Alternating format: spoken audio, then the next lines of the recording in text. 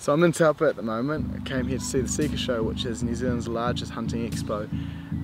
Pretty much anything you could think of will be here related to hunting. Roughly about 5,000 people will come to the show to see all the newest technology and gadgets. So it'll be interesting to see what's out, what's new. So we'll go have a look around. I also brought my dive gear, see if there's a catfish or two around. We're going to spare them. But for now, see what the show has to offer.